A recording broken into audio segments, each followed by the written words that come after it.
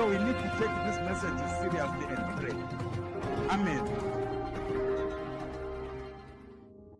On the 14th of May, 2017, during a Sunday service at Divine Kingdom Baptist Ministries, the servant of God, Dr. Ndlovu, gave a prophetic message about a mysterious disease that he saw in West Africa.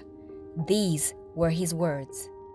We must pray against a flare-up of the epidemic which affected West Africa.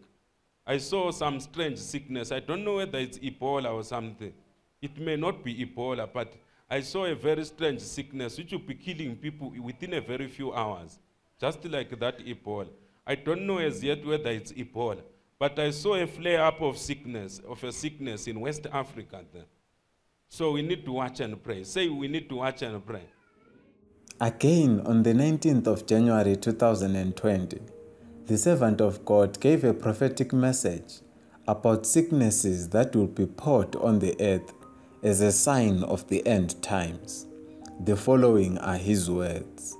I saw the second angel. He took a bowel. You know a bowel is not a plate. A bowel. He dipped it somewhere in the clouds. He poured out what appeared to be a yellow liquid. It was a liquid, a thick liquid. These are wars. Say wars.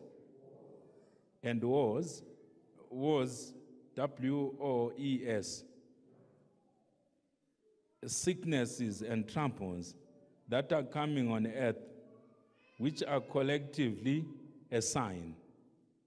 And this sign of the end times, according to the Holy Spirit, it is fulfilling Revelation, chapter 6, from verse 5 to verse 6, and verse 9 to verse 17. On the 10th of February 2020, The Independent, an online news source, carried a report that a mysterious illness has claimed the lives of 15 people in Nigeria, according to the West African country's government. The Independent reports that more than 100 people have been infected with the disease. Symptoms include vomiting, inflammation, and diarrhea. The center of the outbreak in January is said to be in the southeast region of the capital, Abuja. Government officials said those who had succumbed to the unusual illness allegedly died within 48 hours of infection. So the Holy Spirit was telling me that these signs are being fulfilled. Scientists can give these things scientific names, but we are seeing signs of the end being what? Being fulfilled. This is what the Holy Spirit was showing me.